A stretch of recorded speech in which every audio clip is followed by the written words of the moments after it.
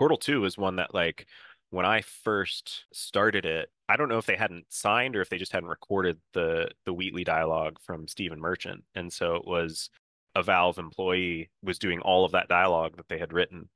And I thought he did a great job. I wouldn't say I was disappointed with Stephen Merchant, but it was like, Who was it? for Who was it? Who was the person that originally uh voiced it? Do you it remember? was Richard, yeah, it was Richard Lord, also British, and it was great. He did a great read for the Wheatley character. It was really interesting to be a part of that process.